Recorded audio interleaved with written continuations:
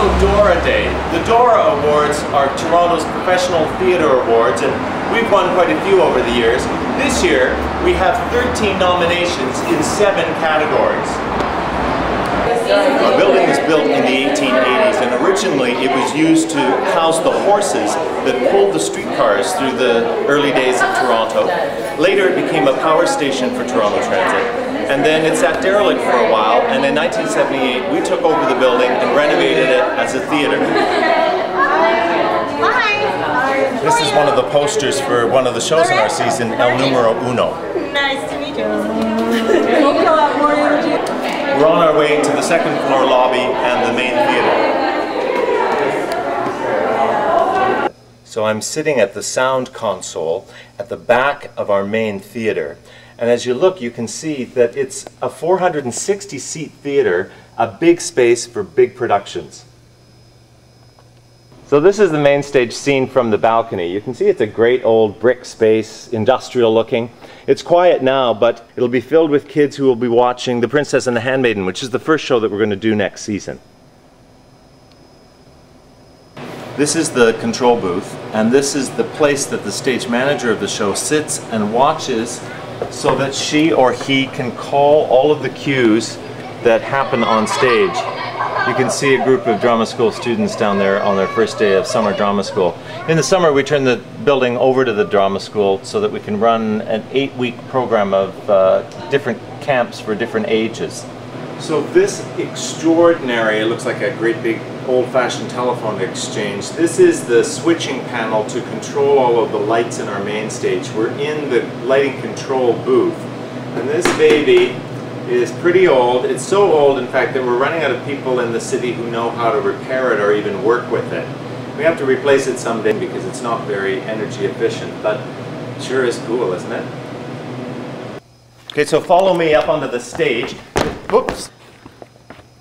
This is what the theater looks like if you're an actor on the stage. You can see it's a big house, but it's also pretty intimate. The seats aren't really very far away. But I wanted to tell you that next season we're going to move this stage forward for a couple of our plays. We're going to take it right out 6 more rows, take the seats over here, put them over there, and we're going to do theater in the round, which is something that we haven't done in this theater, I think, in the whole history of being here.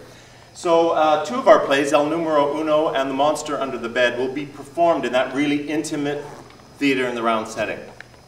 Hi guys. Hello. Have a good first day. So when an actor leaves the stage, they go to the green room, and the green room is where actors wait to make their entrances and exits. There's a lot of stories that have circulated about why every theater has a green room. One of the theories is that the green room is where the flowers for the actors on opening night were kept. There's another theory that because theaters were outdoors originally, the actors would wait on the grass, the green grass outside the theater to make their entrances or to exit to when they were finished. In our green room, we have had a tradition of displaying some of the puzzles that the actors have completed for every show. For every show, they find a puzzle that is thematically connected to the play. When they're not on stage, they work on completing the puzzle. When they're done, the shop put a frame around it, everybody signs it, and we display them. We've been doing this for over 30 years, so we can't display all of them. It's nice to remember who is in the shows and what shows we've done in the past. So, let's go to the dressing rooms. Dressing rooms are so glamorous, aren't they? But ours are actually really small, and they get really hot when all the lights are on. So our prop shop and our scenery shop and our costume shop are all housed in the basement. Originally this building didn't have one, but when we renovated it, we poured a concrete floor. It's below the level of the lake, so we have to have pumps to make sure it doesn't get filled with water. But it's a great space to allow us to build everything that we need for a production.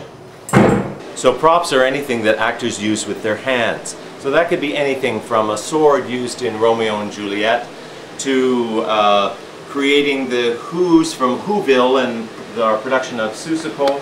That might even be the flying monkeys from The Wizard of Oz. All of them are things that are built here in our prop shop, and we've been doing that for 44 years. Wardrobe is a magical place. There's all kinds of crowns and masks and costumes of every kind that you could possibly imagine. This is Ina. She works here. Hi. It's a pretty crowded space, not a lot of room, but you know, we do the best that we can with what we've got, and over the years we've done some really beautiful, extraordinary costumes. This is some of them. Paper bag dress for the paper bag princess. This was in Charlie Brown. That was the Wicked Witch of the West in our production of The Wizard of Oz. We actually even made this wig. Some of the hats and masks and various accoutrements from many, many years of being here. Sometimes there are as many as 8 people working in this small space. Every year we use all kinds of bits and pieces, and we try not to throw anything away, so we recycle. Hats, gloves, shoes, zippers, buttons, all kinds of bits of material, and although we don't have a lot of storage room, we use every inch of space that we've got and put everything in boxes, label it, and hang on to it for another year. This is the scenery shop. So this is where we build the sets for all of our productions. We work with wood and steel and plastic and whatever is required by the set designer for the production. We've got everything you could want in drills and saws and welding equipment, you name it. This can get pretty filled with scenery. We have to build everything in little pieces and then load it up onto the stage. This is a plan for the theater and the round that we're going to do next season. I mentioned it earlier. These seats were here, but we've moved them up onto the stage, and this is the 24-foot square platform that will be the stage for El Numero Uno and the Monster Under the Bed. This is another poster from next season, The Princess and the Handmaiden. It's a brand new musical by Leslie Arden. This way. So our studio theater is a 115-seat performance space, but it's also our rehearsal hall, and we use it as a classroom for our drama school. So this morning, we're still missing some of our students, but they'll be coming in. This is one of the beautiful pieces for our well project. This was made by students at Art City in St. Jamestown. It was a technique with Chinese brush painting. They worked with a mentor for a while, and then this was put together as a single piece. It's just beautiful. And this is a poster for The Monster Under the Bed, one of the plays that we're doing in the round next season. We're going to end the season with Hannah's Suitcase. It's an extraordinary true story, and if you haven't seen our production of it before, I hope next season you'll catch it. So thanks for taking this video tour of the building with us. I hope sometime soon you'll visit us in person to see one of our plays or come to our drama school or any one of the educational programs that we operate. If you want more information, check us out at LKTYP.ca. Thanks. All right, Dora, let's go.